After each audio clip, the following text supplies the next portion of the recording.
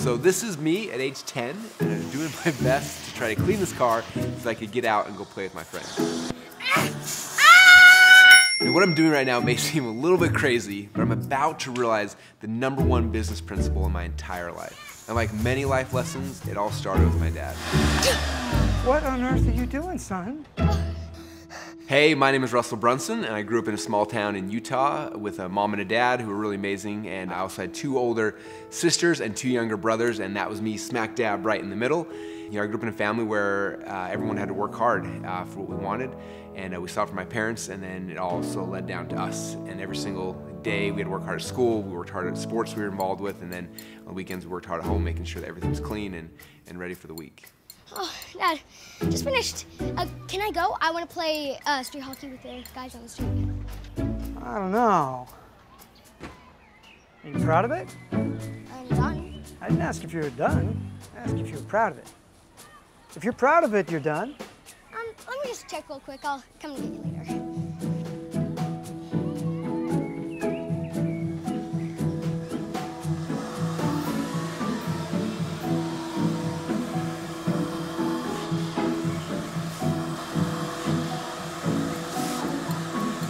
So this was my first introduction to the question that I'd end up living the rest of my life by. The question is, are you proud of it? You know, I think my dad believed that if you're putting things out there into the world, if you're not proud of it, then what does it say about you? What does it say about how passionate you actually are about what you're doing?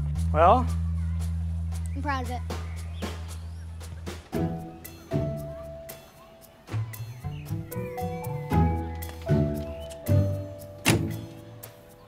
It's easy to be swayed to take the easy way out, especially when you don't see the benefits of what's the end result you're looking for. In middle school, I was on the wrestling team, and they'd have us go run with the varsity guys over in high school. You wrestle over at the middle school, Shrimpy? Yeah. The laps can be brutal for slow folks like us. Don't worry though, I know a shortcut. So at first I would kind of go cut these corners with them. I remember always feeling just not good about it. And I think that was the second time in my life that I really understood the whole, the concept of are you proud of it? You wanna be here all day? Just cut the corners. I'm good. Suit yourself. Later in our wrestling match, I saw the toll that cutting those corners had. He was doing fine at the start of the match, but about halfway through, he just got tired and was completely out of shape, and he ended up falling hard. Now, I never cut another corner again after that moment. It just came back to the exact same thing, and this principle would serve me well into my adulthood. What's the word when you're trying to achieve something, but it's like the end result of something you want to accomplish? What is that? A goal? Yes, thank you. Honey, why don't you take a break? I can't. I mean, my editor has been hounding me for this book for months, and it's just not right yet. I mean, something feels wrong. So I've got to keep working on it.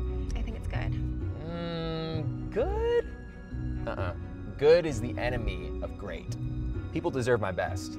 I'd gotten about 200 pages into my new book called Expert Secrets, but the foundation wasn't right, and no amount of adjusting or wording or adding a sentence here or there was going to fix that.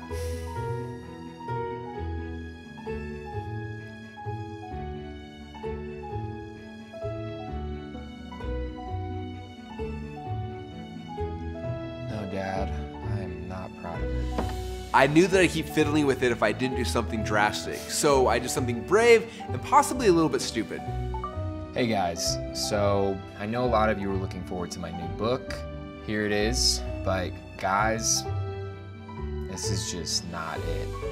And you deserve my best, so. I promise you guys, hey, I know I'm seeing the comments, and I promise you guys, it's gonna be my best work. But this was just not it.